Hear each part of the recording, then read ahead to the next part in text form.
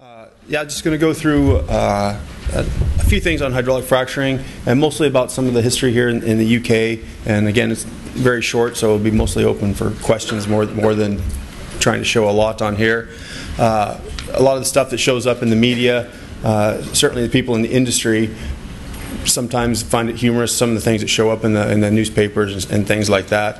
One of the things that I think is really common is you see these pictures, they're from the Gazette, the Guardian, Mail, and every one of them say something about hydraulic fracturing. There's the hydraulic fracturing kit or the hydraulic fracturing plant, and they show all that. None of that is hydraulic fracturing. All of those, or basically it's all the same picture, it's all a drilling rig. Not only is it just a drilling rig, it's kind of a specific type of drilling rig. So every time you've seen something like that and the article talks about hydraulic fracturing, there's a little bit of disconnect there.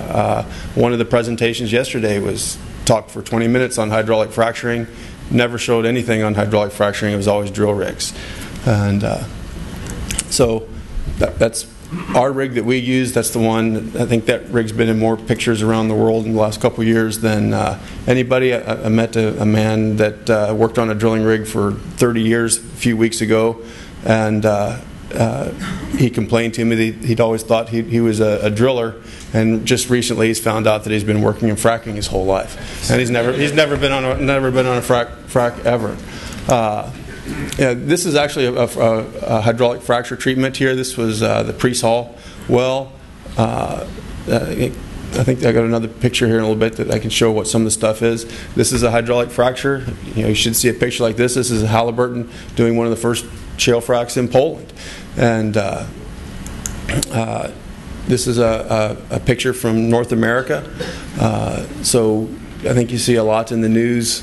You can't frack, or you can't do stuff in Europe because the only place they do it is in North America in the middle of nowhere. There's nothing but cactus and jackrabbits around.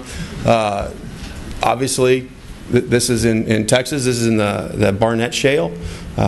So if you actually look at the county that the Barnett started in, Tarrant County, Texas, it has a higher population density than Lancashire. I think there's like almost 1.5 times as many people in this county, and I think the last count I saw there was a little over 7,000 wells drilled there. Of course, they're all not in the middle of the town like that, but I mean that's a frack operation. Obviously, you can see it's not out in the middle of nowhere, and again, this is the pre-salt frack. What makes a frack when you're actually doing a treatment, as you can see the different equipment here, all this stuff over here is just tanks of water. So that's the water tanks. Up here in the corner is a connection to the mains. So we have a mains connection on the site, which reduces all the truck traffic so you don't have as many trucks. In North America, a lot of times instead of having tanks, they build a large pond and line the pond with freshwater, the freshwater pond. Here, you don't do that here. Everything goes in a steel tank. These little bits of equipment over here, those are the pumps. That's what actually pumps the water, builds up enough pressure to crack the rock. The wellhead itself is over here. Various other tanks and equipment are to handle the flowback water. When the water comes back, you have different type of separator that separates the gas and the water and any sand that comes back, or if there's oil in an oil well, it separates the water and the oil and all that.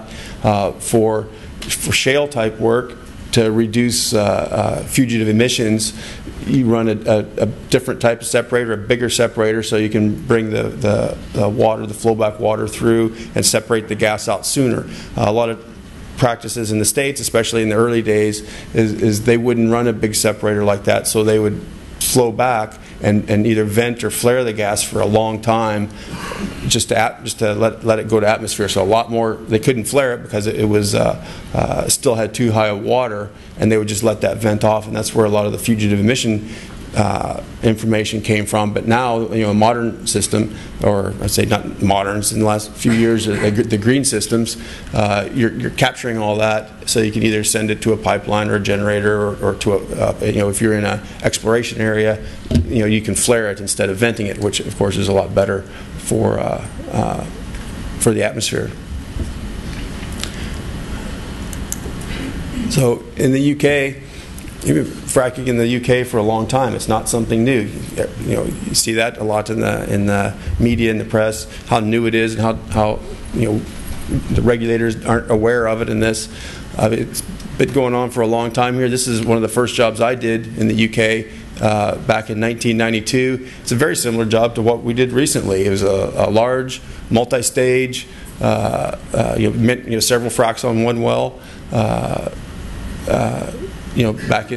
Back then that was in just outside of Chester, and I think the last count I saw from deck was a little over 200 wells that have been done onshore in the UK, and of course offshore they do many times more of that. There's several large, basically they call them frac boats that go around the North Sea, go to the different platforms and do hydraulic fracturing offshore. At one time the North Sea held the record for the largest frac in the world, and it was done offshore. And a little note there, the Ellswick one is in the middle of the license, the shale license in Lancashire, and we did a frac on that back in 1993. I used to work for a company that had a bunch of red equipment. And there's another frac in the UK. It was onshore. That's in the middle of the fertilizer plant. You talked about, one of the people yesterday was talking about the grow-how. One of the major feedstocks for fertilizer is natural gas. And so back then they were actually trying to get a gas well to work basically within the plant. It didn't produce enough to be commercial, but that was another frac onshore here. This one is interesting. It was back in the early 90s when I first came over, and you talk about a lot of people talk about the chemicals, and you see all the time there's 500 or 1,000 chemicals that are used on a frac job, and it's probably true. There probably are 500 chemicals, but those are how many chemicals are available. That's not how many chemicals that you use on a job. Typically on a frac you might only use 3 or 4. On the jobs that we did here for the shale well here, we really only used 1. And this particular job was down in West Sussex. Originally they did a normal sand frac, what people would think is a sand frac, like we do on some of the shale wells. That wasn't commercial, and they basically did an experiment on it, and we fracked. I think they used a little over 1,300 or 1,400 barrels of fluid, but it was basically Marmite and sugar. And so, like all these little brown things on the ground here, those are tubs of Marmite. Off to the side of the picture, there were truckloads of these little tubs. And also, if you look off to the side, there's a whole bunch of guys all covered in Marmite because they had to scoop it out by hand and mix it in the water. This is the mixing equipment here. And then they brought sugar in, and the sugar came in big 1-ton sacks, but it had been in storage for too long, so it was like a big rock of sugar. So the guys all chipped on that for several hours. And I think this is the guy here. He had some bacteria that ate the Marmite and sugar and excreted hydrochloric acid. So this frac was an acid frac, but the acid was generated in situ in the rock. So when you look at the frac fluids and the various types of frac fluids, there's lots of different kinds over the years. I mean, the actual shale fracs that typically are done now are probably some of the most basic and simplest fluids that we use. And I think a lot of times you hear things like, well, we've been fracking since 1947, which is true, but now somehow the fracs on shale wells are different. Somehow it's different. This is one of the first fracs that I was on back in 1981. It's in Ohio. It's the exact same jobs that we do now. It was there was a big lake behind all those tanks. Those are all tanks of water right there, and it was multi-stage. Several fracs on one well. It was just a big slick water frac. This is the exact same job that we do now, and it was a friction reducer, water and sand, and that was in the Clinton Sandstone in Ohio back in 1981. So the technology isn't new. Sometimes we apply it differently. Probably what the biggest difference between 1981 and doing a slick water frac and today doing some of the fracs on a shale well, a horizontally drilled shale well, isn't the frac itself is different or the rock behaves different. probably the difference is we do more fracs per well. Okay, where you drill a vertical well and do say a single frac to contact one layer of the rock. Now we can drill a horizontal well and put a lot of fracs in that same rock, where in the old days we would have had to drill a whole bunch of vertical wells and you just can't get them close enough together. So a horizontal well just allows you to contact more rock with the fracturing fluid. So the difference isn't the fracs are different or the rocks behave different or anything. It's just with a smaller surface footprint we can contact more rock area because we can actually do more fracs underground and not have to drill as many wells from surface. And one of the other things, of course, was the drilling industry in the UK. This is just a chart of how many wells were drilled every year. It only goes back to 2000 on this one, but that carries on before that. But if you look somewhere, that's 30 right there. So give or take, somewhere 25, 30 wells a year have been drilled consistently for decades. So the onshore industry has been around for a long time. The regulators have been messing with this for a long time. They know what's going on, and of course the offshore industry is covered by a lot of the same stuff. So again, that's the brief bit on fracking, and I'm sure if somebody has a question on some stuff, we can try and cover it. Eric, why is hydraulic fracturing so controversial? What makes it controversial?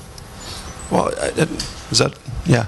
So the fracturing process itself, again, has been around for decades, and even in the UK we've done lots and lots. I think what makes it controversial right now is if you talk to some of the people that were here yesterday, and the goal is to not have their goal is to not have any hydrocarbons, leave them in the ground, right? So hydraulic fracturing kind of became the poster child for oil and gas drilling. I mean, you see all kinds of stuff, you know, on the media or whatever. It doesn't have anything to do with hydraulic fracturing, but it gets called hydraulic fracturing. And so hydraulic fracturing has suddenly become the, you know, drilling, completion, you know, anything that's ever happened on a well suddenly relates to hydraulic fracturing. I mean, the paper that you were talking about just this morning, where they had natural gas in the surface, and you said you connected hydraulic fracturing to that. But if you actually go into any of those papers, none of them have anything to do with hydraulic fracturing. It's all well construction. It has to do with how the well is constructed, which is independent of hydraulic fracturing. And we tried to change the name of hydraulic fracturing back in the 80s because frac somehow manages to get people's attention. It's a good emotive word. It works great for people that are trying to stir issues up and that type of thing. And so I think that's where some of it came from. Tell me a little bit more about the process of the water that goes in and the stuff that comes out and what's left behind. Okay, so the basic process, what hydraulic fracturing actually is you're using some type of fluid to put enough pressure on the rock, you know, at depth to crack it. Okay, so that's the fracture part. The hydraulic part is being able to transmit that pressure. So we pump fluid, usually in the case of shale, it's a water-based fluid, so water in there. You're trying to make some tiny cracks in the rock. Most of the cracks are pre-existing. You're trying to open pre-existing cracks. And in order to keep those cracks open, we put sand in. And then that way, after we've stopped pumping, we've stopped creating the fractures, we want to let that pressure back out and let all the water out so the gas can flow. So some of that water will come back to surface. Basically, the crack squeezes back closed. They're tiny, tiny cracks. But they squeeze closed, squish that water back out to surface, so some of that water comes back out. The majority of the water is actually trapped in the rock. On shales, it's actually trapped at a molecular level. It can't actually fit through the cracks. The water molecules are too big to fit through some of the holes. And so a lot of that water stays there. The water that comes back, call it flow back water. A lot of people talk about flow back water. And it picks up some of the minerals, especially salts, that are in the shales and brings those back to surface too. So when the water comes back, it brings back usually anything you put in it to go down. So like in our case, we put polyacrylamide. It's a friction reducer. It's non-hazardous, so the fluid that went in was non-hazardous. When it comes back up, sometimes it'll bring back some of the polyacrylamide. A lot of times the polyacrylamide actually bonds to the rock and chemical bond to the rock, so most of it tends to stay, but the water itself will come back. And again, it'll bring back the salts and that. So one of the issues, especially here, is the norm level. Okay, the radioactivity in the rock. So shale naturally has radioactivity in it, along with lots of other fluids or lots of other rocks. So that's one of the things that we deal with now. And actually brought a sample to kind of give an idea of what the permanent level of radioactivity is. So if you took a liter of water, if I can get it out of my pocket.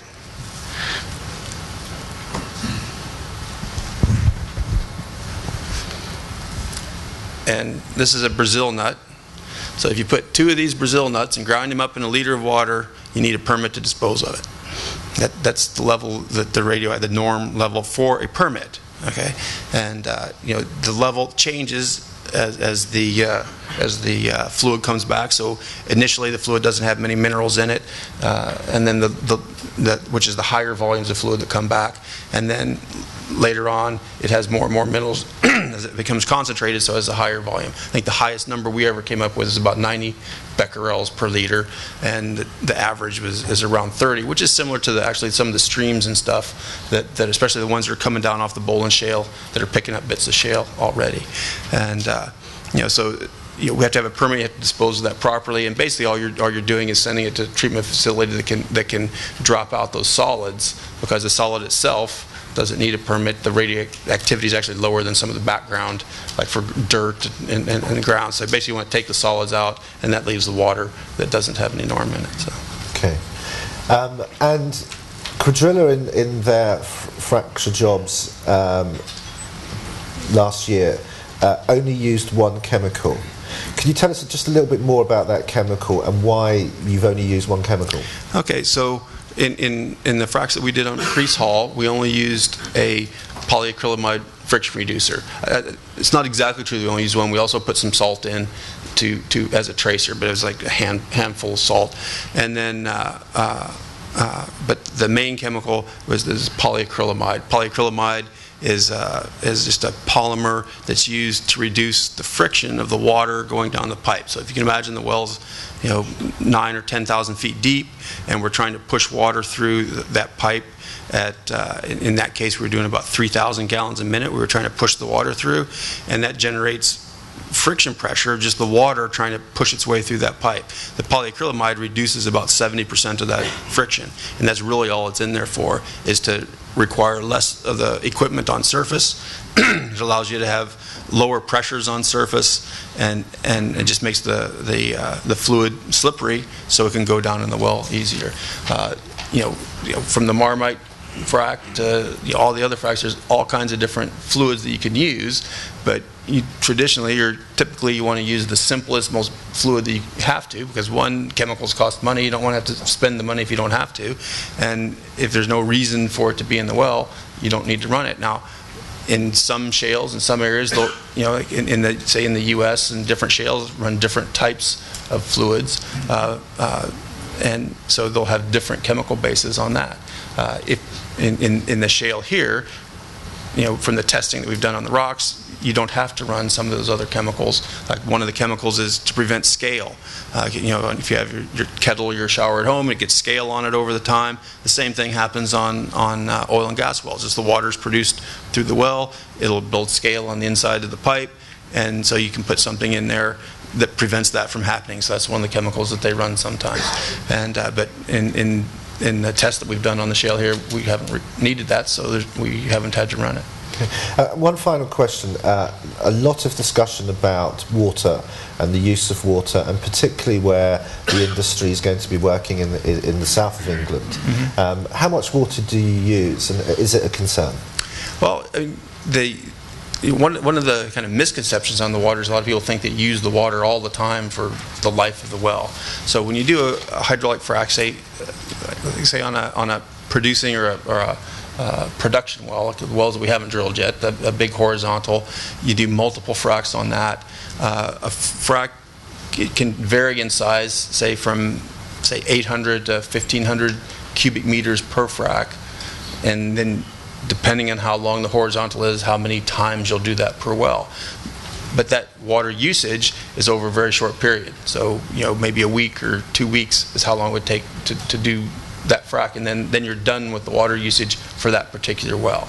Now, one of the other kind of issues especially with shale gas and that, people are concerned about water usage, even though that doesn't, it sounds like a lot in the big scheme of things. Like to United Utilities, where we get our water, this is actually not enough. They'd like to sell us more. But when you look at actually what the gas is used for, say for power generation, and then you compare it to your other options, say nuclear or coal, it uses less water. Okay, so there's actually less water used to generate power from a shale gas type well than there is, like substantially less than, say, a coal plant, or even less than the water that's required to process the material to get into a nuclear plant. So in the big scheme, it actually uses less water, but from the local on the spot, it does seem like a lot, but to the actual utilities, it isn't a draw. Okay. Questions from the audience? Gentleman there with the white shirt. Morning, Simon Green, Total. Do you have an opinion on the use of liquid propane for fracturing?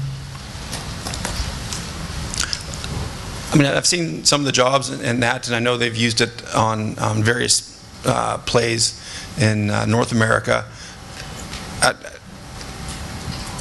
I haven't seen enough actual wells that they've used it on for like a pure shale gas type development where it made a big enough difference to go ahead with that. And a lot of people will say, well, it's one of the reasons for using it is to reduce water usage. But if the water usage itself isn't a huge burden, if you're not in a desert climate or something like that, it's far more expensive. And one of the issues is would people feel more comfortable if I had tanks of water out there or truckloads of propane? So it's maybe for some of the oil reservoirs and stuff like that, and I certainly see a big use of it on some of the conventional or more conventional traditional oil field wells, some of the older wells, and going back in and doing work on some of those. Tough question. Gentleman here. Yeah, thanks very much, Councillor Gordon McCann from Wyreborough once again. I've got to say, Cuadrilla, in the area where you've actually been trying in the Fylde, they've been very good at educating people, and I think, quite honestly, thank you, that is the key to the whole issue of fracking in Great Britain. You've got to tell people just exactly what's going on. And when you talk about flaring, if people don't know what you're doing, and you put a big flare over a well, the people are going to be frightened. Yeah. And if you go to you've got to tell people what to expect, and then if they know what to expect, then they're not going to object.